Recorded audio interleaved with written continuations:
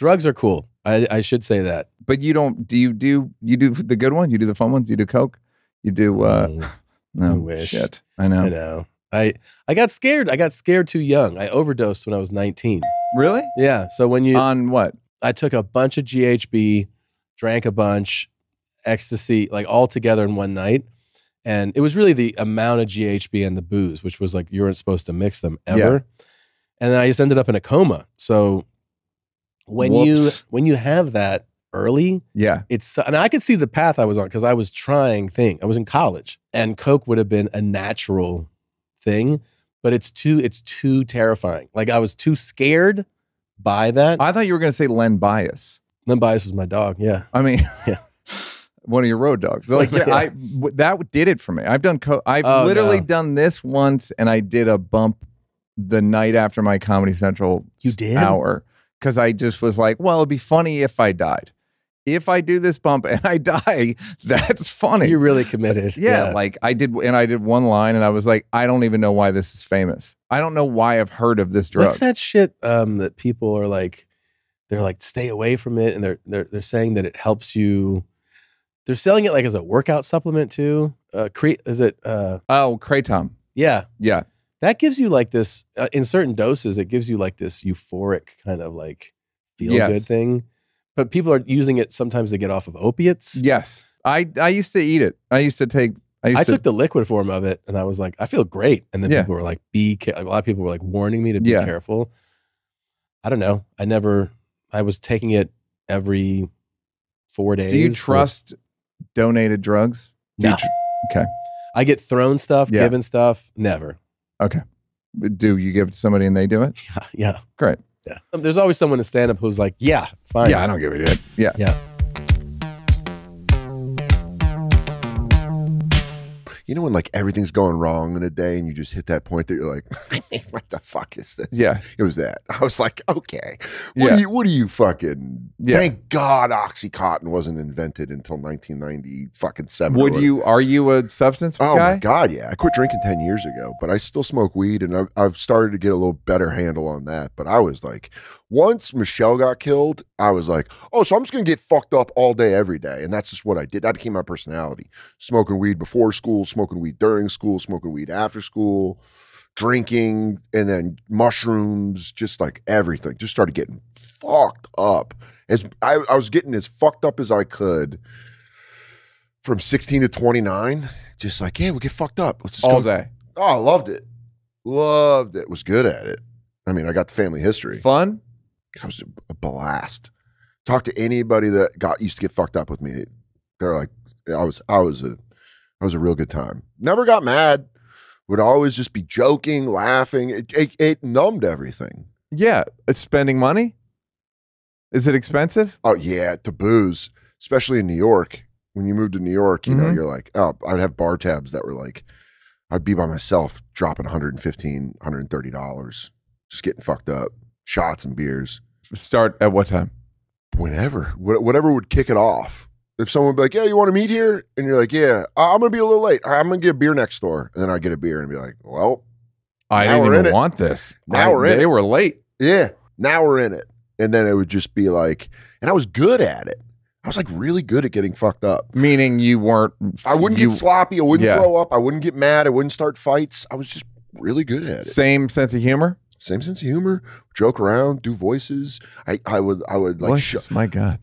It was so much fun. This guy's the total package. It was I would put on stand-up that I liked. I would like find obscure sets from people. Like I would find like, oh, have you seen Chappelle's second Def Jam?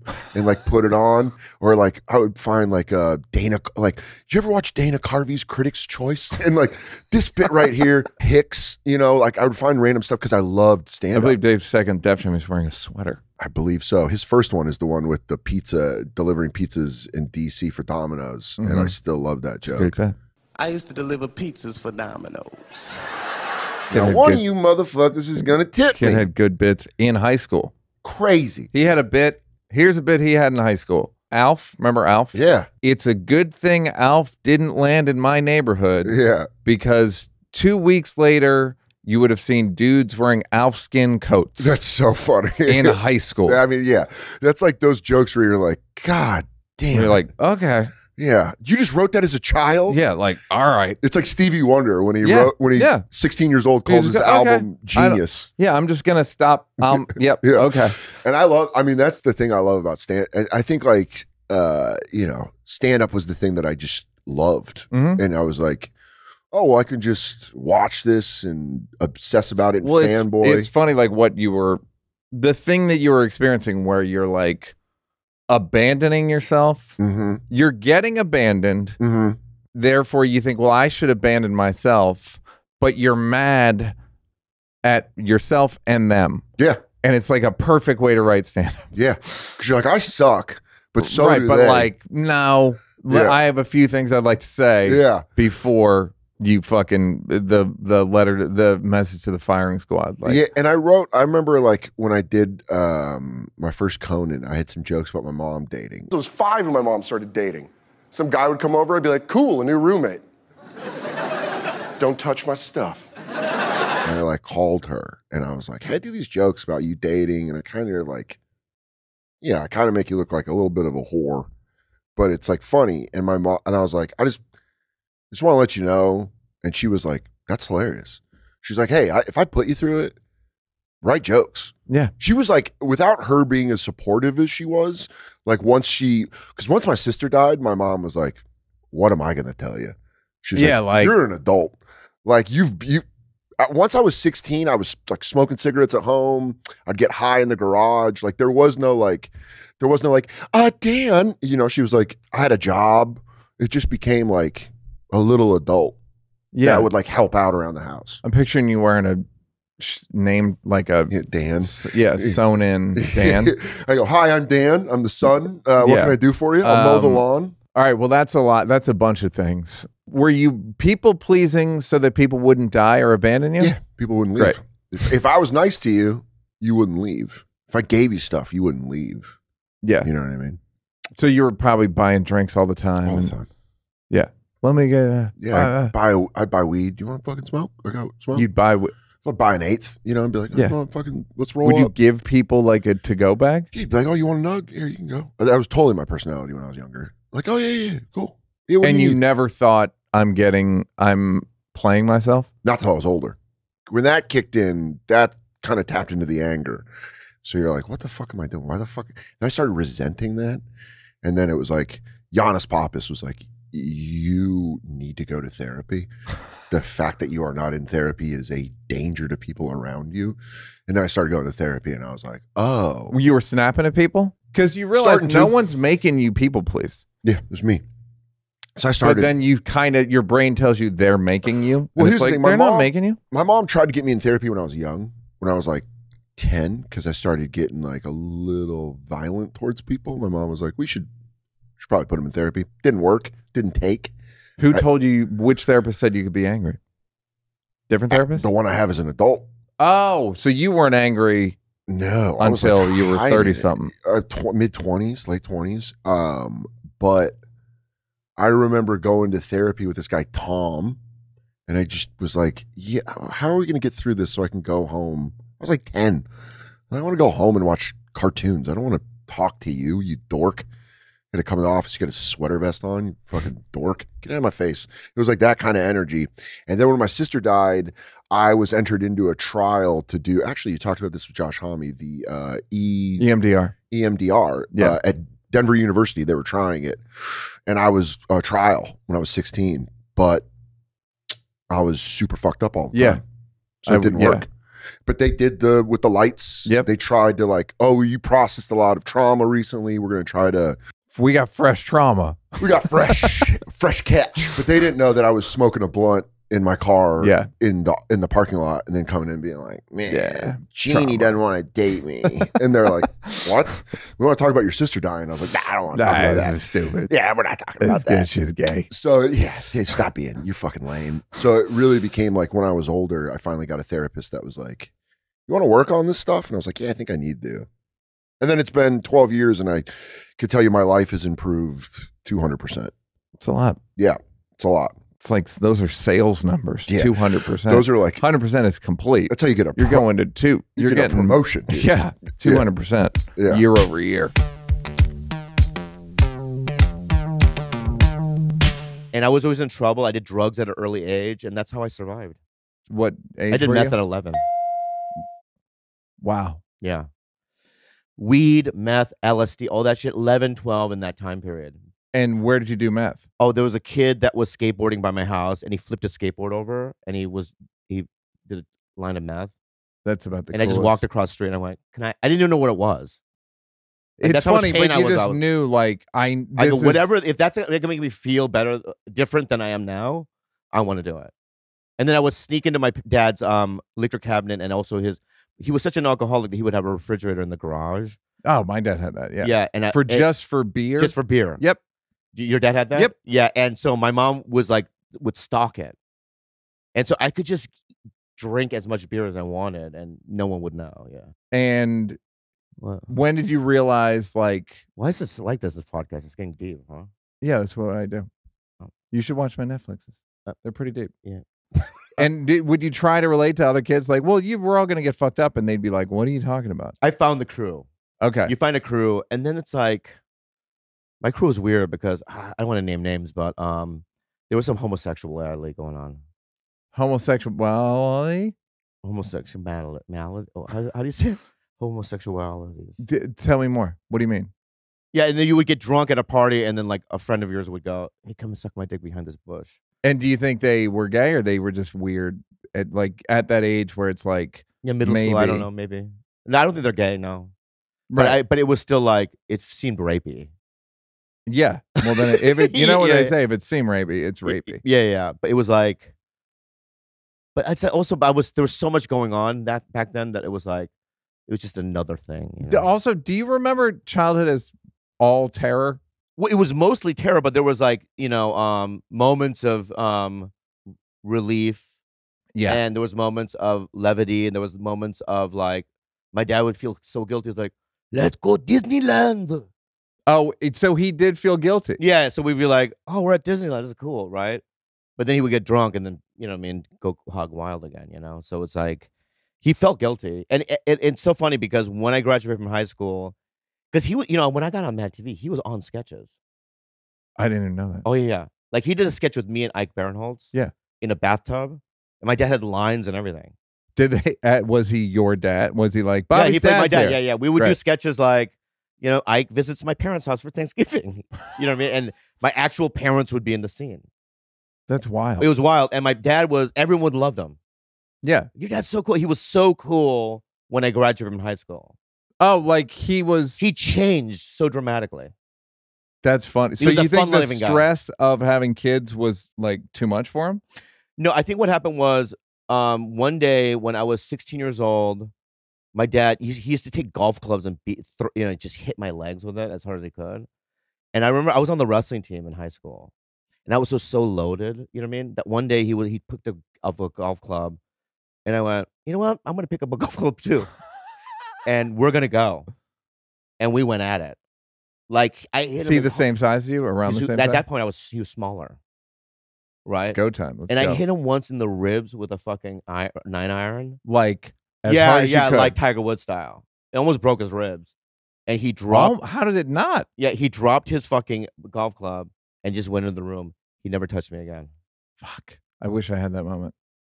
You never had that? Because I had golf clubs. You should have. Golf clubs are great. I didn't know that we could use them against our dad. Yeah, you can. I was using them wrong. You can. I had so many golf clubs. Yeah. And it never occurred to me that I could use them. You can. Fuck. Yeah, and that was the end of it. Why didn't you? Because you thought that the consequences would be too severe? Yeah, it was the idea of hitting my dad was impossible. But did he hit you? Yeah. Yeah.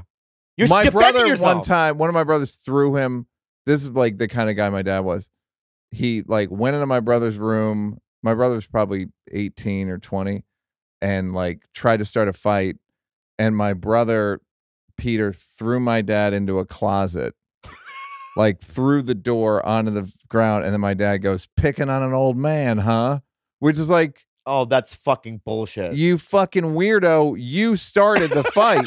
Yeah. And then it's like this weird gaslighty thing of picking on an old man. Like, yeah. So I think that got in my head and then I was like, well, now I can't hit him with a golf club. Now I have to just play golf. Well, you can't randomly hit him one day at breakfast. I mean, but if he's attacking you, then you pick up the golf club. Yeah, it just never got to that. Wow. You were in California or in Minnesota when this happened? No, California then. Well, it feels like a California move. It's a California move. Yeah. It's not a Minnesota move. No. Yeah. Midwest? Ice pick. Yeah, That's there Minnesota. you hit him with an ice pick. Yeah. Yeah. Skates. Some kind of skates. Yeah. That's very interesting.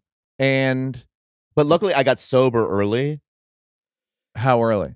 I was a junior in high school. What made you go to the treatment centers? Oh, I got kicked out of school, and I was like and I was just doing so much meth and weed and people are gonna think I'm crazy for that. I've heard a lot of good things about meth. It's the best. Yeah, that's what I've heard. I had a girlfriend who had done meth, and she was like, "My teeth had never looked better, and all you do is fuck." Yeah, you can't come though. That's the problem. Oh my god, because I was so young and I wasn't fucking then, but I would jerk off like crazy, and you couldn't come. It would take me 3 hours. Yeah, my dick would bleed literally. You know what I mean? Yeah, that's not good. Yeah, but eventually you get there. Yeah, but it would come out as powder, right? Honestly, I don't know. Anyhow, go ahead, and then you'd snort that and would start the whole thing again.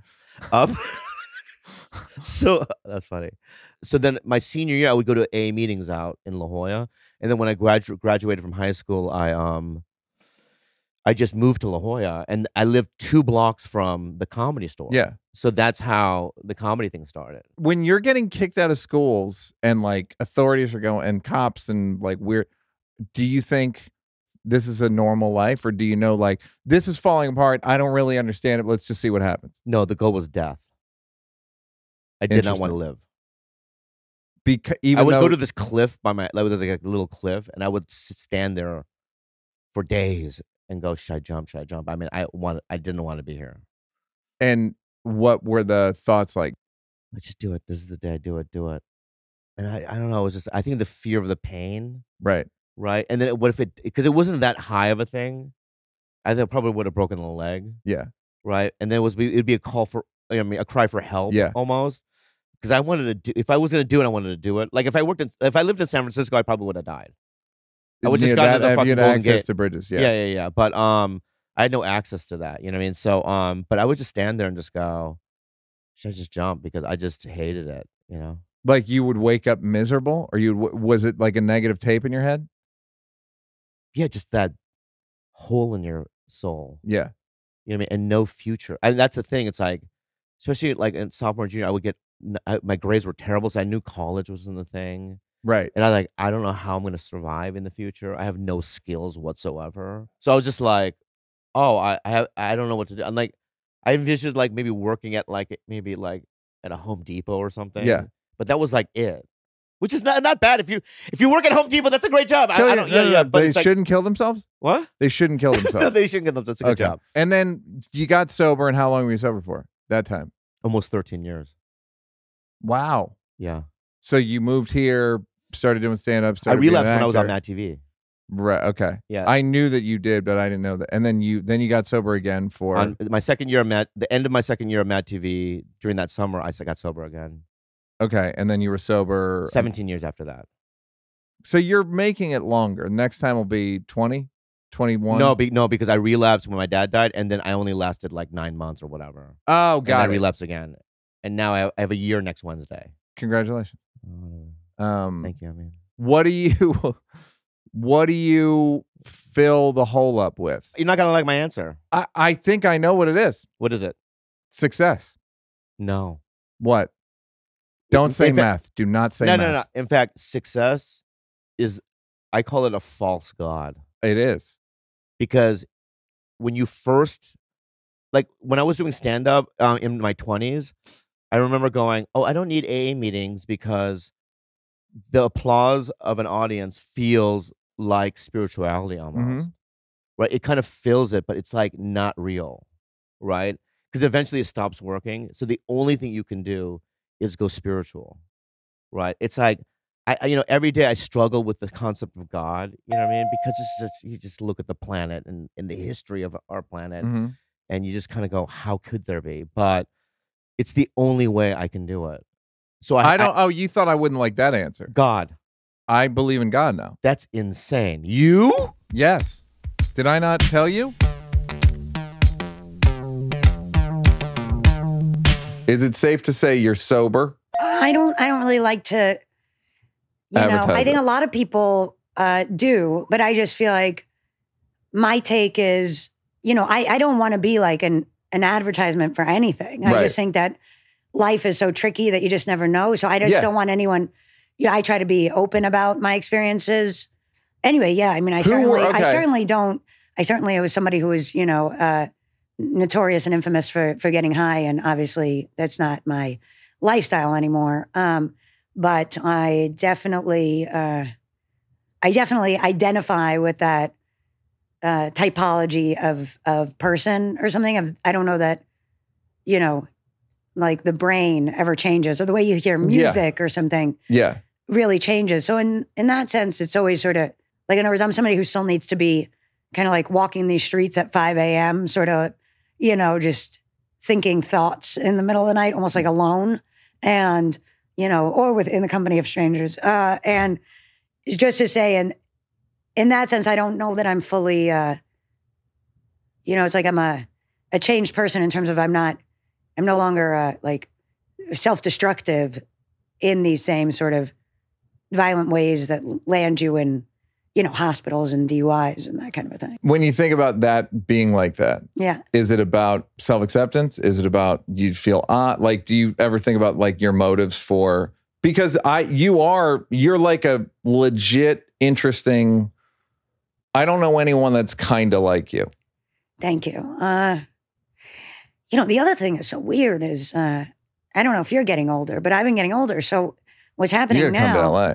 Is we slowed it down. All this kind of shenanigans, when we sort of like, even when my mind sort of tells me a story about myself, it's so, connected to this like great event that are like my years as a junkie. And really in the sort of like history of that timeline, that's now like a blip in the axis of, you know what I mean? There's like sort of 25 years before, now there's like almost, 20 years later, which is weird because I'm 22, but it's sort of weird because that it's such a sort of seminal event. But I think, so in a way, I no longer see it as being so much about drugs and alcohol per se, but more almost like I was at Tisch, like a film and philosophy double major. I was like skipped my senior year of high school. So I was there by the time I was like 16 years old. And in that time, I was already sort of a philosophy major. Like those were my interests. At 16.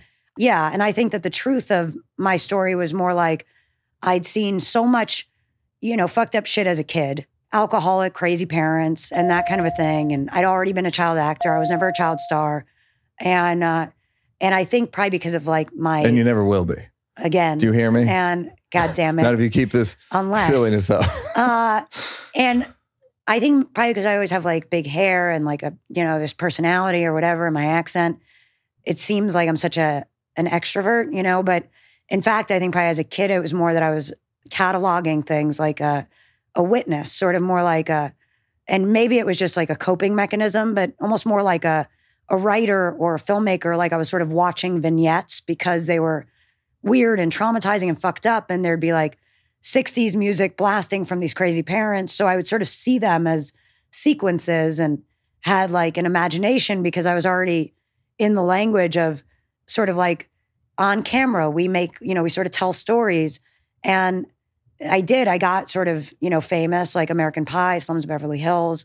And then I sort of like dropped out of college and sort of aggressively like dropped out of that life because I found it to be not where it was at on this very sort of like teenage, almost like Jack Kerouac, Bukowski level that I was like, what is this thing? Like the top of the mountain is just, like fame and like sycophants and free clothes and what the fuck is this? Like that's where, my parents had put me in that business. And so it just didn't add up. And I don't think I had the sort of proper support network to say, you know, no, this is just an aspect of self. I was very entangled with like the artist's trip of, you know, either this is a substantive life or it's not.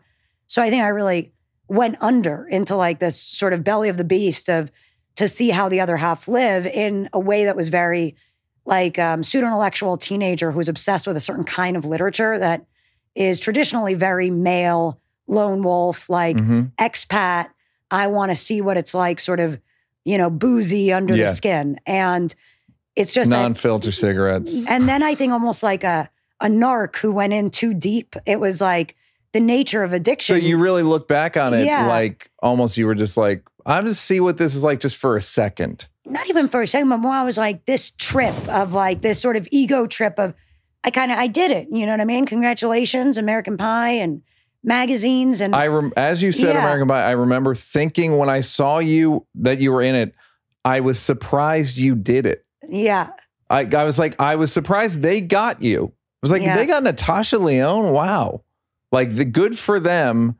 And I was like, I just thought you were a cool indie person. And I think probably I was just sort of confused, like sort of like now it's very fun being, you know, a girl just because it's sort of like time has caught up or something. I couldn't agree more. The women in their 30s are unlike, like I'll meet girls and I'll be like, you know, women couldn't be like you 20 years ago.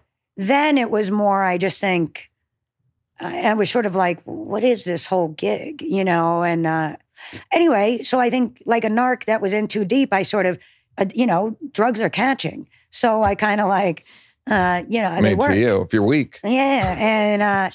And then it was sort of like the journey out was really the dark nights of the soul, because it was not like, she's back, you know what I mean? It was a whole fucking extravaganza of, you know, you better go on this spiritual quest because you've got nothing else, kid. Like that was really where I saw that I had burnt down the whole house. And then now it's like I've spent almost 20 years sort of rebuilding but almost then it was more like a choice to kind of get back into all these things. So all the relationships sort of changed of, you know, people like, you know, Maya Rudolph and Amy Poehler that I knew back then. It was suddenly like Amy and I were co-creating a show, or Maya and I were like making a production company, or it just felt more, okay, there's a different way to do this whole game that makes sense for someone like me, and that all that experience isn't wasted. But anyway, just to say that it's sort of, it's weird now looking back at all that stuff and the language in which you have to talk about it to make it make sense. Sort of, you know, like season 1 of Orange is the New Black, I had to sort of talk about it in a way that would be, you know, palatable to people sort of reaccepting that it's all so weird when you talk about the nature of humanity and how we don't fully give ourselves like the full breadth of the human experience is all I mean. I say all that only knowing that we know each other, and part of, you know, the excitement of you doing this is that you're somebody who does see things that way. So that's all. So that was a thank you. Yeah, kind of. I'm kidding. Well, you know, I've always sort of indulged in a buffet of drugs, but there was a lot of crystal for a while. Sure. You know, and which is from my hometown, you know, one of our main exports. Sure. And you know, I think I always had a fascination with there's so much to do, that staying up late. Look, there's nothing cooler than staying up late. Yeah, and it's sort of like, you want to dance, you want an omelet, you want to fix your car, but you realize after a while it's like, those aren't eggs, this car's not broken, and there's no music, you know? And so I just think after a while... And you snorted, you told me. You did not... Smoking apparently is for bridge and tunnel weekenders. That's the intro to homelessness. That's like you're it's not worth the that's huge exactly kick that you get from smoking. You have to snort it. That's how you get on the faces of meth, like sort of portfolio. No, because I dated a woman who used to do meth, and she was like, my skin was never better, and my teeth were perfect. And I never lied to myself. Well, no, she said, like, you just fuck all the time. That's all you do. Yeah, essentially, unlike cocaine, it's like it's Boner Town. It puts an S on your chest, but that S stands for speed. Fine, whatever. Is there an S on my chest or not? It doesn't matter what it's for. It sort of leaves you emotionally in a strange spot because you're interested, but it keeps the stone from sinking all the way. You're kind of skipping along the top. You're interested, but you have no attention span. Right, but you're ready to like, I feel I was able to keep my attention span, but also it creates a bluntness where you're like, okay, enough of that. Now we're, And you're like, I can't worry about hurting that person's feelings. I don't think it made me cruel by any standard. It's just, I love to talk and listen, engage in that back and forth. But it's certainly, you keep your eye on the prize and you put these kind of emotional blinders on, I think. And frankly, I realized that it played into my workaholic nature. You said you never missed a meeting, meaning you were able to do meth off and on for 16 years. Yeah. 16 glorious years. And you were I was a high functioning guy. I did, business and didn't spend a lot of money, didn't wreck any cars, I just felt like I was leaning forward the whole time. And really, frankly, enjoyed it so much of the time, I gotta say, from the outside in, faces of meth stuff aside, if I could pause my life and do it for a while, I would do it. Yeah, I mean, I think that's its real tractor beam is its difficulty to sort of exit from. I bet, yeah. It's got like a 4% rate. So once you get involved in that life, it's very difficult. And that's including snorting. It doesn't make a difference. Yeah. I mean, I think the main difference would be like smoking just degenerates you so much, you go through so much more of it, and it's just you start wearing it immediately. And to my experience, that snorting it or parachuting it, as they would call it, to swallow something, is more of a slow burn. But are you still kind of burning up a lot of life force? Yeah, I mean, I always reckon I knew that you're stealing the years at the end of your life to pressure them, create a diamond in the pressure. That was the hope. Yeah, but also those are the rationales you tell yourself a bit. And I also realized I was really covering up a lot of my own blocks. I really was sincerely trying to put a callus wherever it hurt. Okay, well, that's why you're here. You have an album out. That doesn't matter. Yeah. You have an album out. Go, and whatever. People can do stuff. Let the algorithm do what it's going to do. Let the algorithm speak. Somebody said the fucking funniest thing to me recently. I met a guy on an elevator in New York, and he goes, you come on my algorithm sometimes. What's your name? And it was like, that's what it is. That's not but it was just him saying you came all over my algorithm. Yeah, basically. But just that's what it is now. It's like, yeah, you got in my algorithm. Right, but why are all the words for it so disgusting? It's like, you got to check my feed. Where you're like, man, I don't. You put it like that. I don't unhook the bag from around your ears. What? Okay, so you said that you didn't do any self-help stuff till about 5 years ago. So it seems like you were just living in a haphazard way. Well, it was frankly, I was like, it's working for me. I'm able to get myself off for long stretches of time. How long? It would be like 4 months. 5 months. And was it difficult? It was, of course, it's increasingly difficult. And so it would be on purpose. It would say, in order to justify my next camping trip, so to speak. He called it camping. In order to justify this, I need to, also it's like I would be home and I would be a father and I wouldn't be on tour. And so I would be like, I need to show myself I have this control. And so it's kind of always flexing on my own psyche that way. And I want to pause and say, I get a perverse pleasure from deprivation. Yeah, I do. It sounds like you did too. That sort of like there's something biblical about in the des, Yeah, and I guess I romanticize my own ideals anyways, and so romanticizing I can take it, I can do this, and this is the right thing to do in this moment, and then I can choose to stay off if I want to. It's like somehow running myself through the paces of you got to earn this. Mm-hmm. I never felt like I would be playing music this long anyways, and so it comes to be that, you know, it's also like you got to earn this too, and this is art, and you got to, you know, you have to take it on the chin, you know. Yeah, everything's trial by fire. Well, and I've always loved my own blood and spit and scars and things like that, and so not only the it's also the degradation of it too.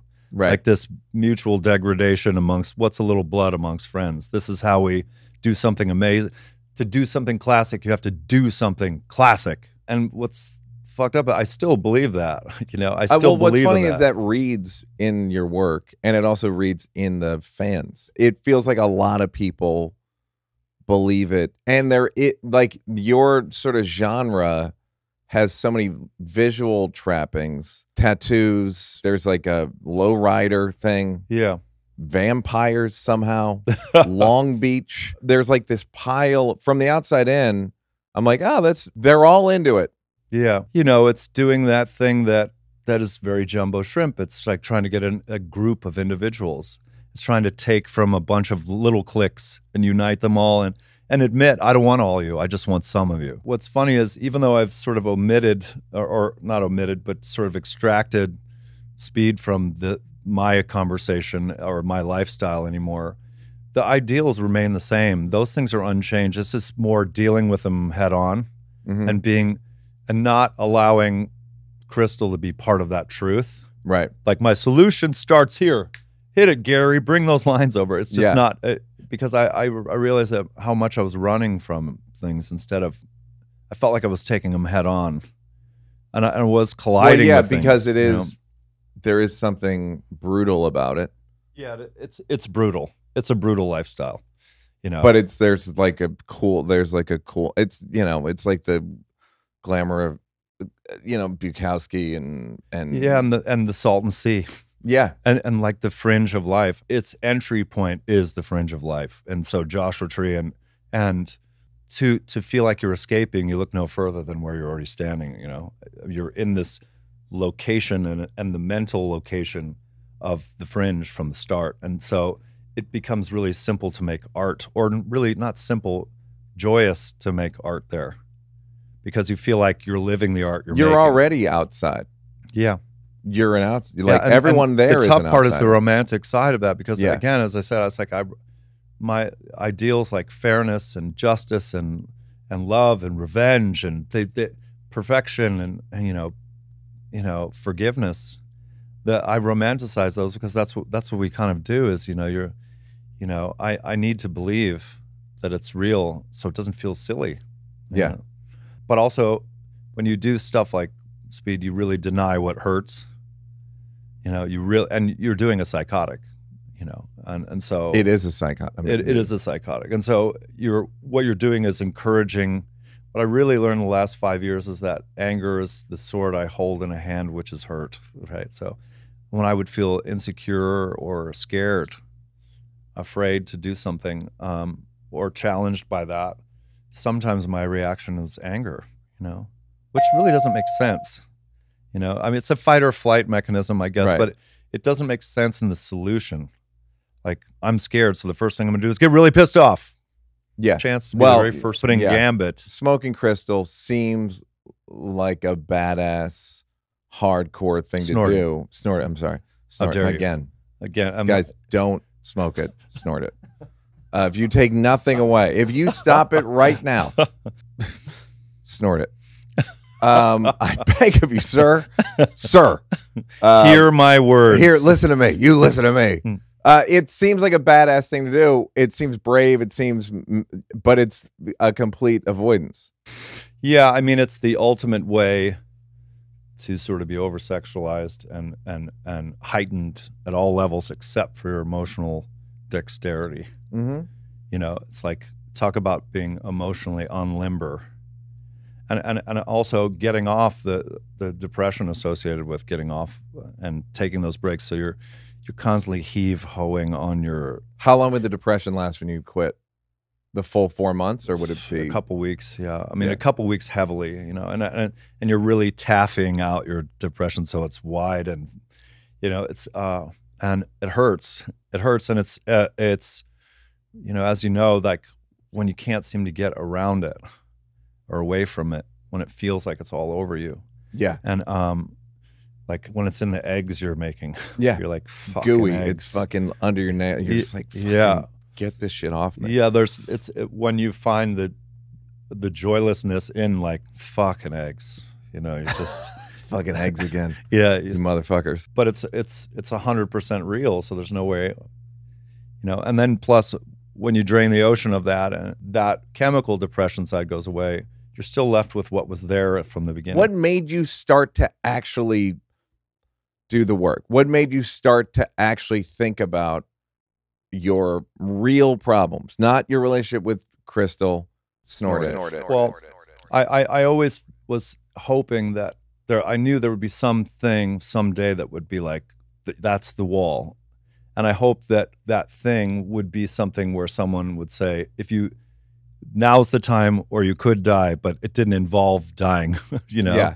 You wish for that perfect wall, right? A soft brick. bottom, yeah, a soft rock bottom, right? And also, you know, there's guys like Iggy, who, you know, was a pariah at times and a junkie, notorious wild man who has managed. When I worked with him, I talked to him extensively. Like, how did you get to the spot where he has one bottle of wine with dinner at night and that's it?